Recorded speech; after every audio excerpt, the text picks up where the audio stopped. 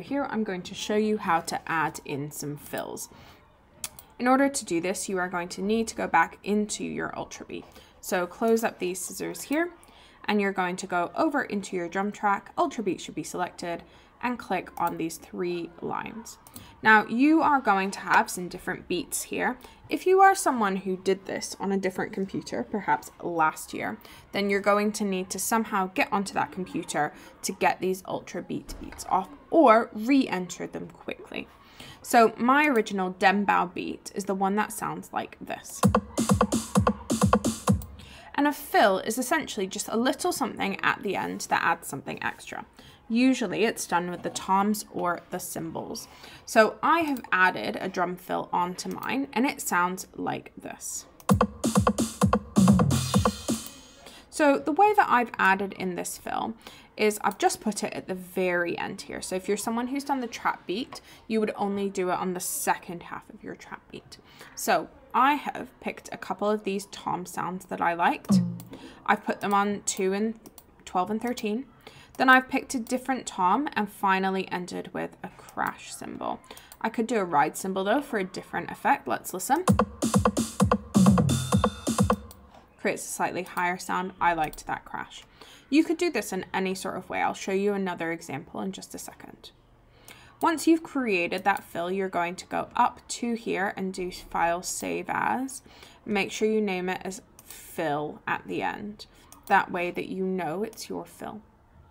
You can then go into the end of a section. So let's say it's my verse 2 here, and I want to put a fill at the end of each of these sets of 4 bars.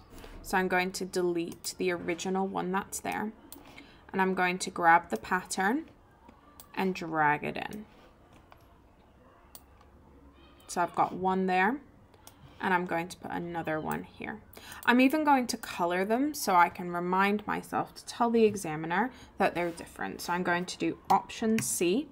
We'll bring up these colors, and I'm just going to give them a slightly different shade of green. There we go. Now, fills can be simple like this, or they can be a bit more complicated. So I'm going to show you one other example of a fill I've done. First of all, this is my original verse drum beat.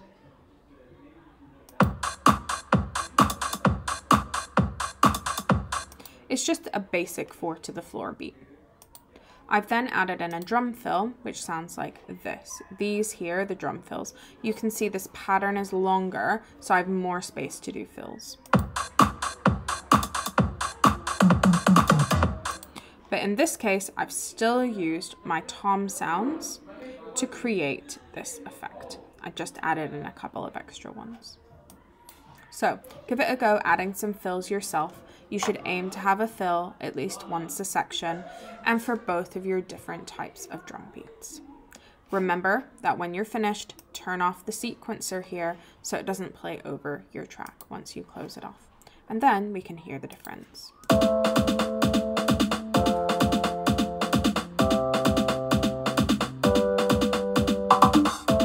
So I've got already a nice different effect there. Have fun adding your drum fills to show your development.